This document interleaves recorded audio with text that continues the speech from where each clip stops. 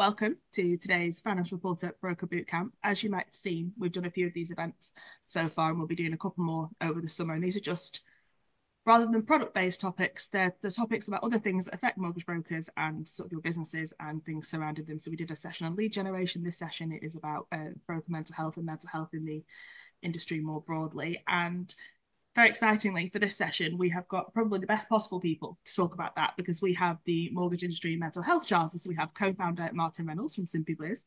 We've got Sam Rintoul, who's an HR professional from TSB, who are one of the signatories of the charter. And very excitingly, we've got Clarke Carlisle, who's a professional footballer and is now a mental health advocate, who's going to be giving us a different perspective on mental health and talking about his experiences. So it's going to be a really interesting session. We've got three really good speakers with three different perspectives on it, and I'm really looking forward to this. So a little bit of, there's our speakers again. I probably should have clicked next slide there. A little bit of housekeeping. Please keep your mics and cameras switched off, just so that we don't interrupt the speakers.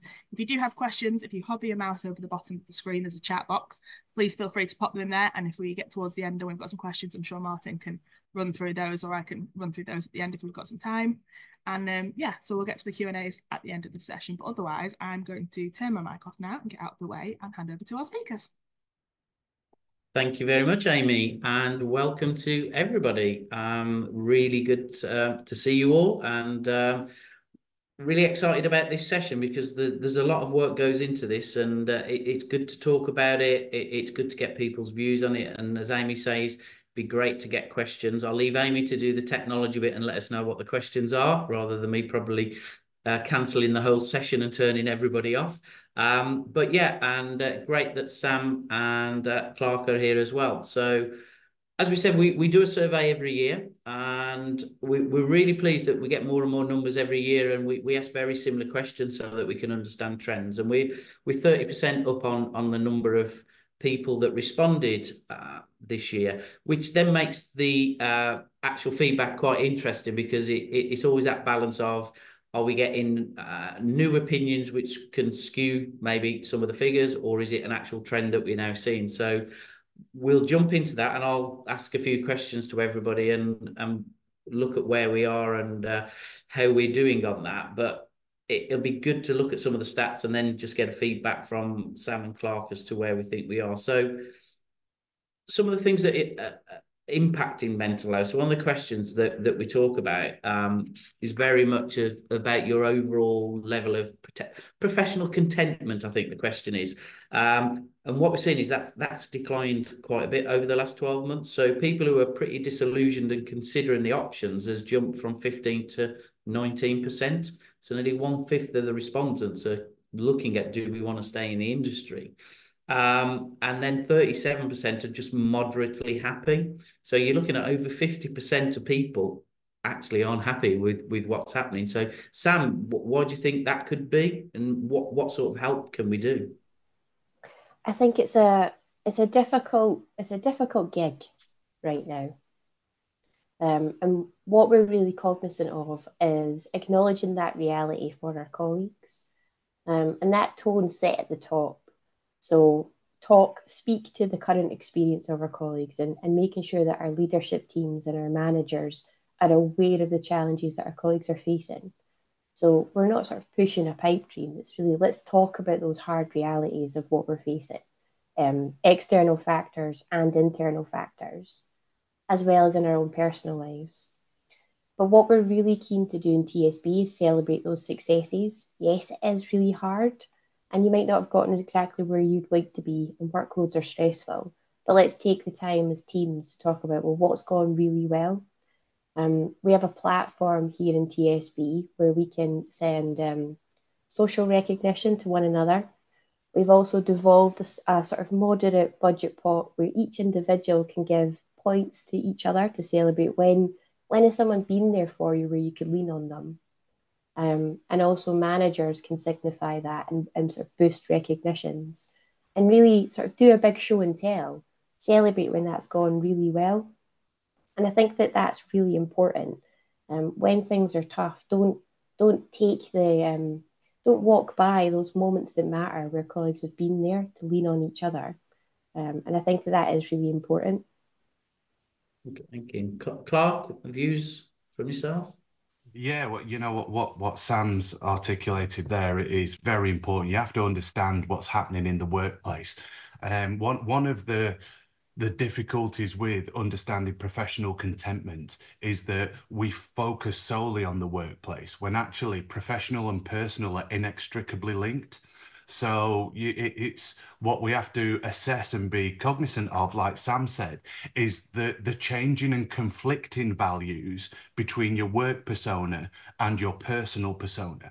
And what we see from the data is that even though only 20% of people value a fulfilling professional career, over 60% of people are overworking in a typical week.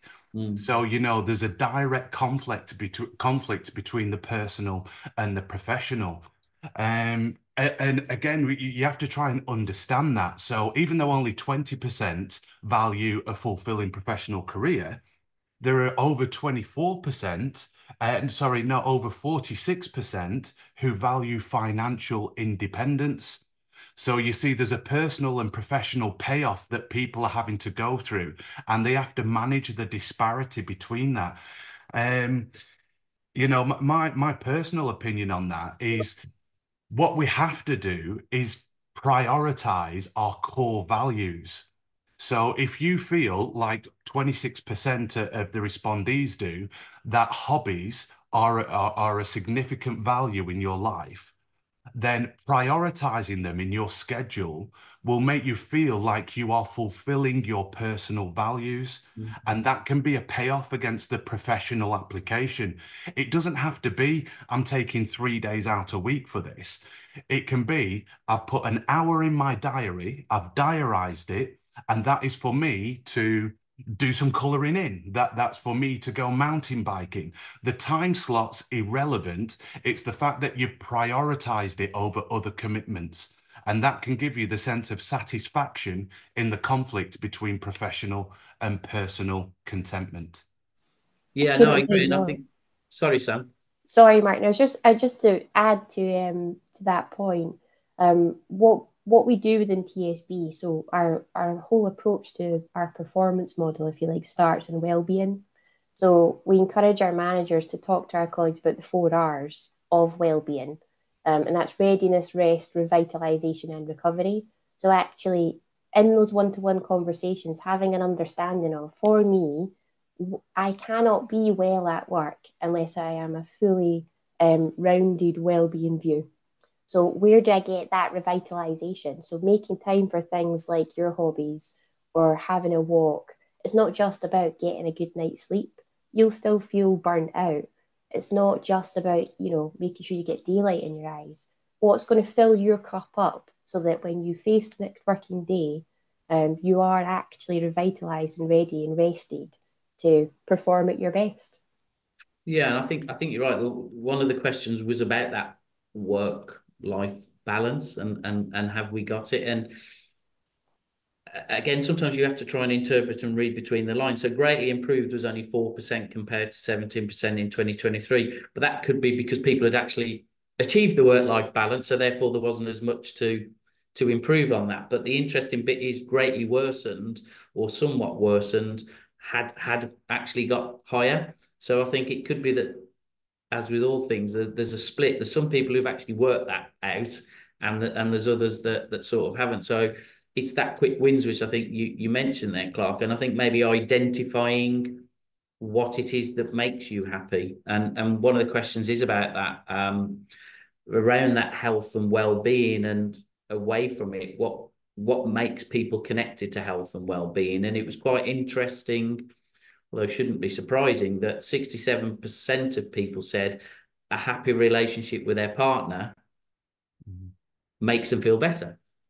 But it's back to that prioritizing, isn't it? How do you prioritize that if you're working really late all the time, that you make the time for your partners? And, fitness and diet was quite high, financial independence were high. So there was nothing that was massively a surprise, but it's back to that point of, how do we get that to work? So was there anything in there, Clarke, that surprised you in the reasons people are happy?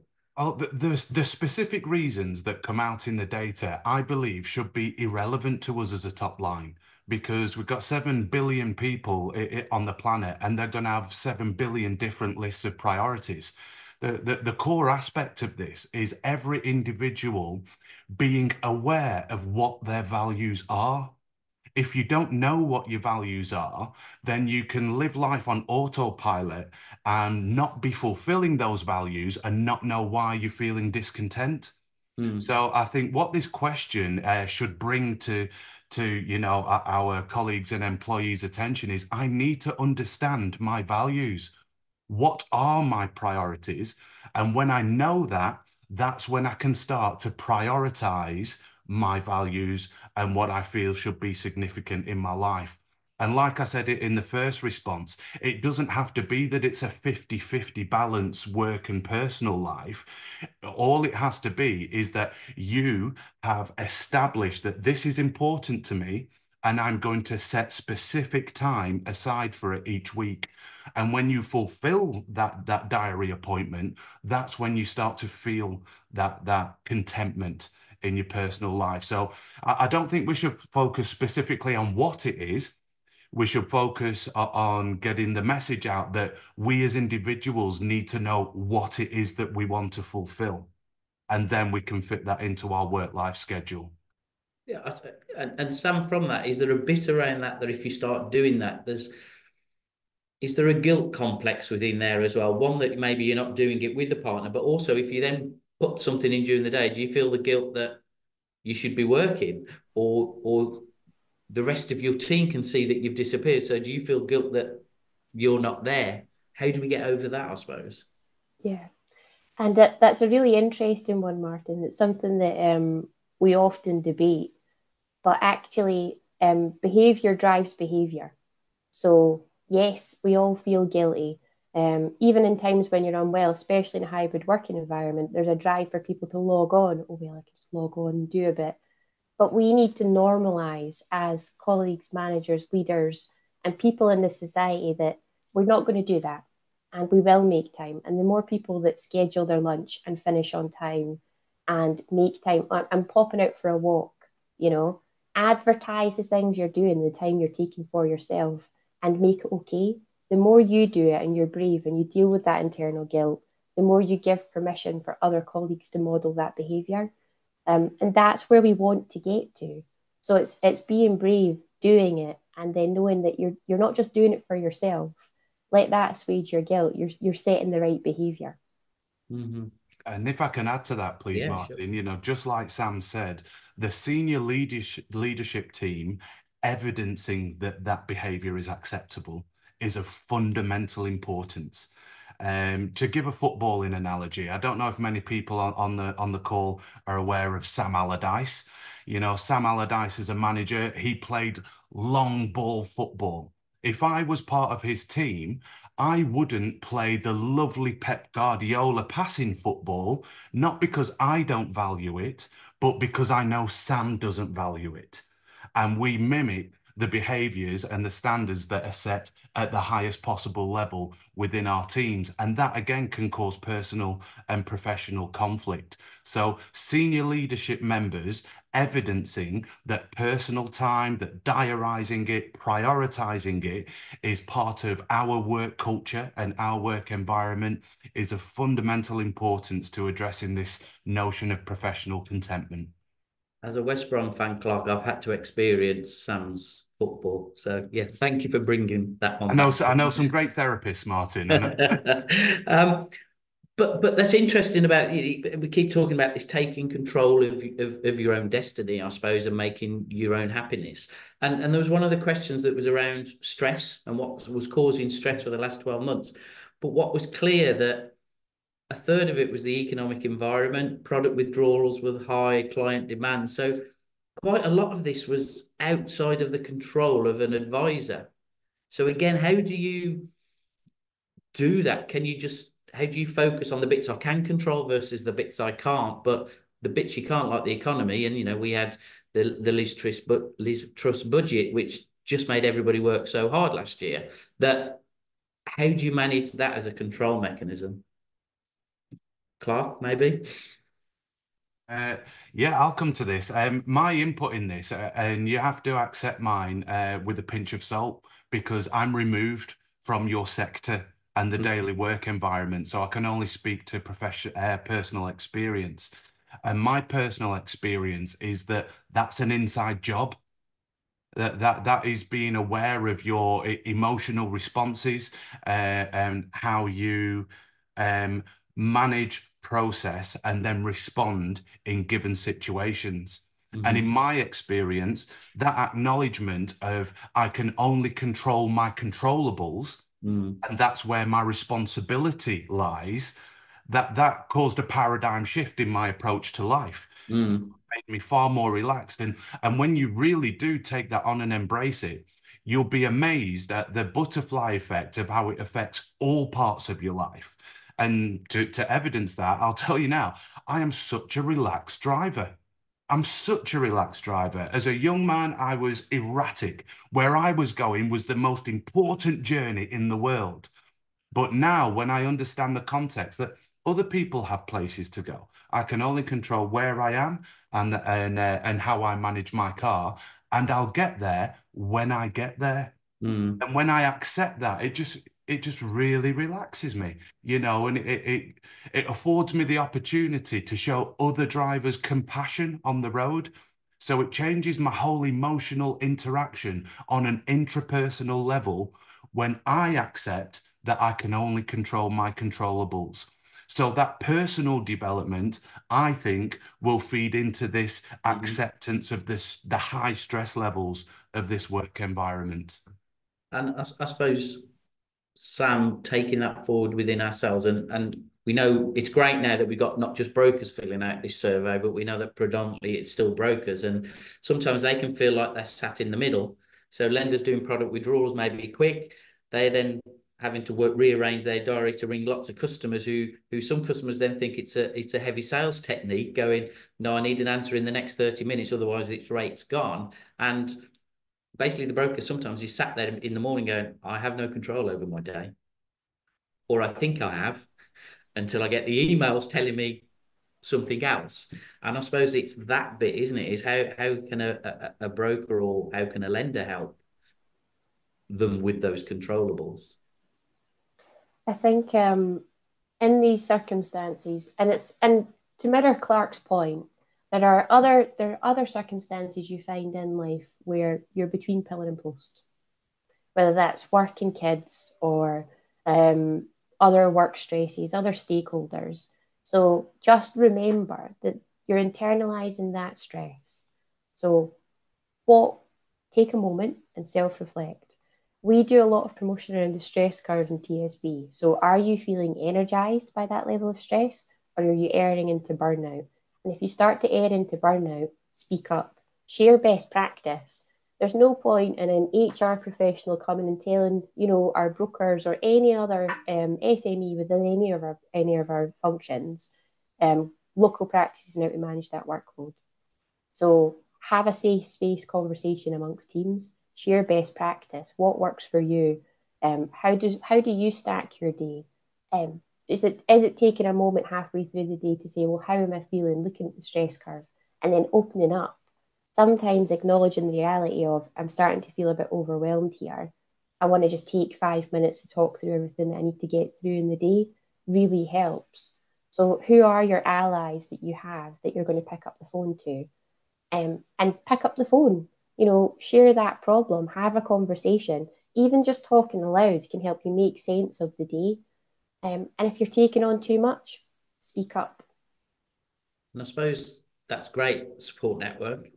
I'll come back to some of the bits of the survey, but I suppose the one bit that it does for me in this, and there's other initiatives in the industry, is it's great in the corporate world, a big size lender, a big distributor where we've got lots of staff and we can have somebody specifically doing this and working and helping. If we look at a small brokerage with maybe 3 advisors in there and 2 admin people, they're all busy doing that. They don't have a head of HR, a head of legal, or a head of. It's how do we help those type of firms who don't have that resource, don't have the time to go and research that resource in some instances. How do we get this sort of information and this sort of help and guidance across to them? Oh, sorry, Sam. After you, Clarke. You raise a really pertinent and important point there, Martin, especially in this sector, because the vast majority of brokers, etc., they're small firms, like you said. And this is where I believe, and this is why I got involved with Jason's work and the mental health charter. This is where that collaborative effort is so important. From a basis of being able to pool resources under one overarching umbrella, where all of these SMEs, for want of a better description, they can tap into that knowledge, tap into that shared resource, and share good and best practice one with another, so that they develop together. Very different for the large corporates like Sam, and this is not to denigrate, the work that you do, but you have the financial resource to loss lead on a venture like this, whereas a lot of smaller organizations don't. So get together, pool resources, share best practice, and get it all under one umbrella so that everyone knows where it is and how to get to it. And that actually can serve as a real benefit, because because it's under a separate umbrella, it's disconnected from your organization. So that can confound the fear around confidentiality, and having to share with certain people in your group who might not be aligned in your understanding of adverse mental health and stress. That it's removed from your work environment, and that's where you're seeking and accessing support. Sam? I couldn't agree more. I also think this is a space that companies like TSB can do more. And to be candid, that's something that we need to be better at going forward. We do have a wealth of resources. We've got a wealth of experience within our company, and trying to reach people who can benefit from that experience, in a network, one-to-one conversations, picking up the phone. That is where we can do better. Yeah, no, and Amy's asked a very similar question about, I asked, should the corporates, that wasn't aimed at just lenders, should networks be playing a bigger part, service providers like ourselves? I think yes, is the honest answer. I think we can all do better. I think we've all started to very much look after our own staff and do a lot of things for our staff. And I think, as Clarke says, it's now we should start looking outside more of our organisations and sort of saying, how can we pass that on to other people? How can we check? And, I think lockdown did a lot of that. We did a lot of work where you just ring advisors and firms and go, how's it going? What's happening? And has that dropped off a lot more now? Probably yes, as everybody got busy and, you get back to normality. So I think you're right, Amy. I think we can all do better in that chain, and getting that information out. And I think, having it in a central place could help. And I suppose, Clarke, can we learn anything from anywhere else? And, I pick up, obviously you're from the football world, and Norwich City did a great advert last year where they did it as the opposite person that you expected to have the problem. And then Wolverhampton Wanderers did that poignant video of, outside the ground, if you want a hug, come and hug me. And afterwards they put a note up that they actually intervened in about 5 people and gave them the help that they needed, because they were watching what was happening. And can we learn from that? Can we learn from other areas? Definitely can. And just to go back one step, if you work in a large organization, to pool your resources and share with others, especially the smaller ones, in this sector, it's a win-win, because no corporate is an island in this industry.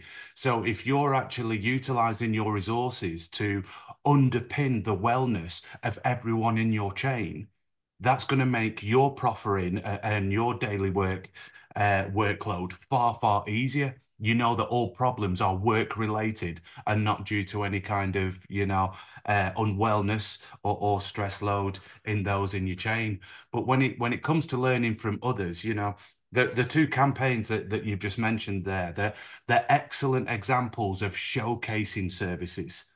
And what Carrie and I, my wife, have found in all of our work, which has crossed every sector over the past 8 years, is that there's a huge disparity between the services that are offered and the actual uptake of those services. And that disparity is usually due to visibility. And, you know, there are so many colleagues who don't know what is on offer within their organization. So if you do have campaigns like the ones you've mentioned, you can bring those services to your colleagues and employees' attention, and hopefully that will drive an uptake. But it's not just about learning from what's good in other organizations. It's also about learning from what doesn't work in other organizations. And another recurring theme that we've found is, because we have to be honest in this conversation, the whole mental health and well-being drive, it's really nascent. You know, people have jumped on it over the past 10 years, let's say, with a huge spike post-pandemic. And what that meant was that a lot of people threw everything at their employees. And when you throw everything at your employees in the context of resources, people get swamped. And at times of crisis or in need, they don't know where to go because there are 110 different things on offer. So what we need to learn from that is that generic approaches have limited or no success. So when it comes to well-being, we can't retrofit a broken system. It's of fundamental importance that we know the needs and wants of our colleagues and employees that specifically pertain to our sector. Mm-hmm. And when we have that data, that's when we can start to construct a support system that's not only fit for purpose, but it's also commensurate with the need. Mm-hmm. So yes, we can learn about the good things, but it's really important that we learn from what doesn't work in other areas. And we're just starting to have these conversations here, especially in the, you know, the specialist finance space. It's a perfect opportunity because we're not retrofitting. Mm-hmm. So we can find out, we can construct, we can deliver what's fit for purpose.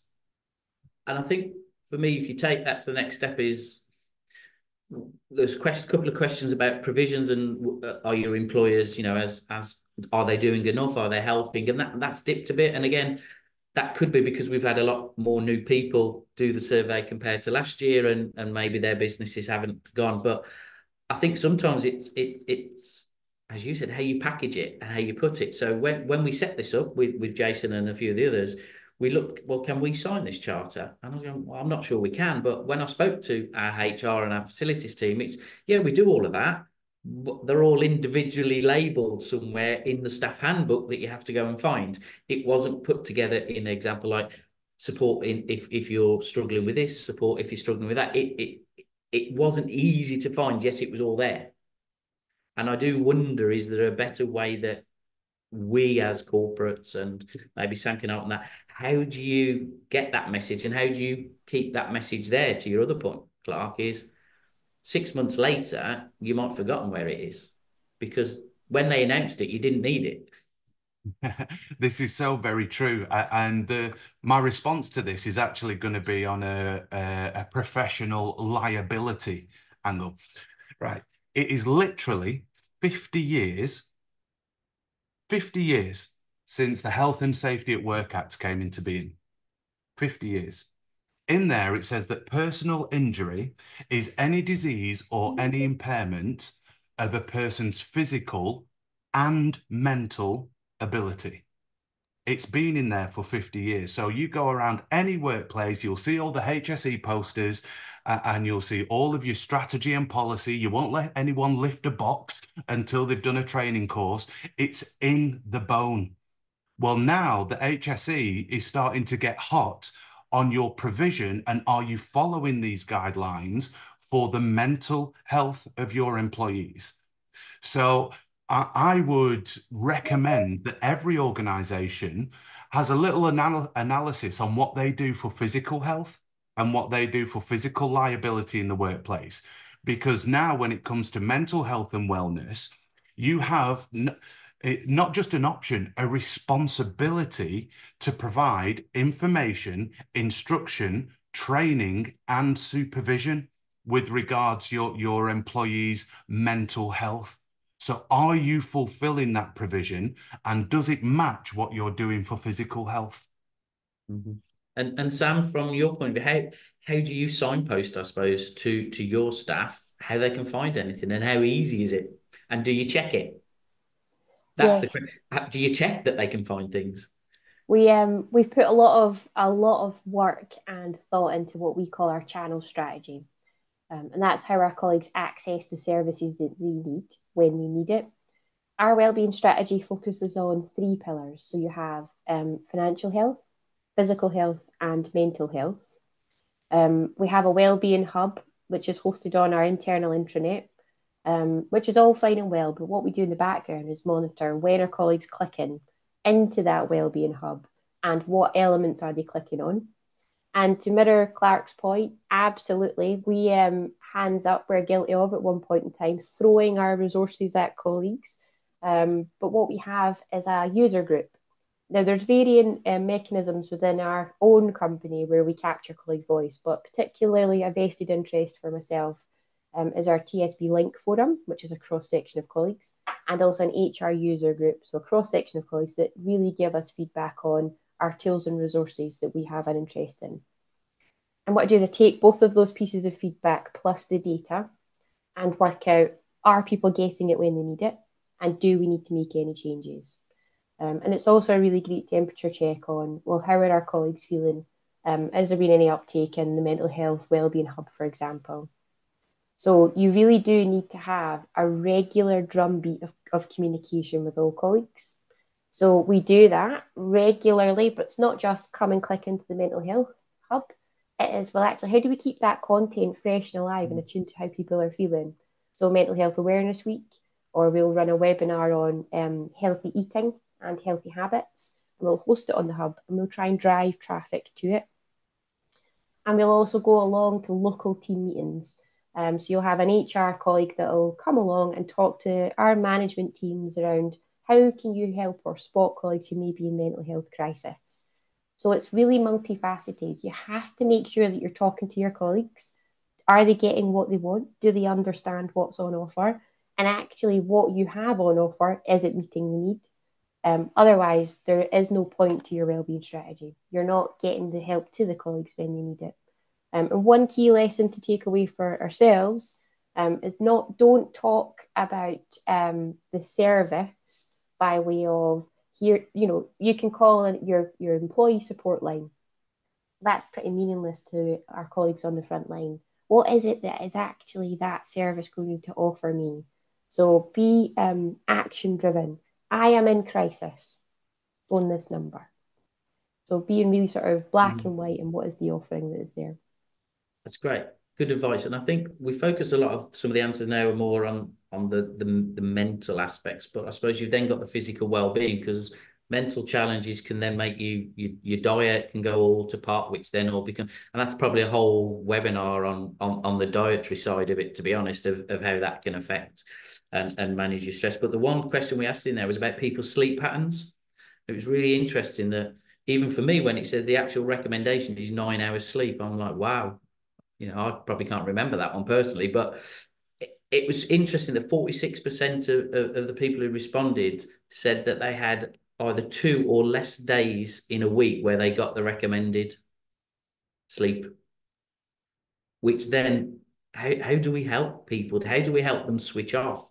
Because that's the challenge, isn't it? As you say, and it's not just work, it's then the home life of what do they have to do there. Any tips on switching off? I'll start with you, Sam, as you're on my screen. So I'm probably not the one to, I've got 2 very small kids, so I equally don't get enough sleep. But there are some quick wins in helping people switch off. Use technology, switch off notifications, and practice mindfulness when you close that laptop. So take the time. Have a physical habit where you switch from work to personal life also helps. It's more difficult in a hybrid working environment. If you're in the office, then you're on the bus, you can listen to a podcast. But we recommend close your laptop, go for a 10-minute walk, or have a 5-minute podcast, or on Spotify for mindfulness meditation.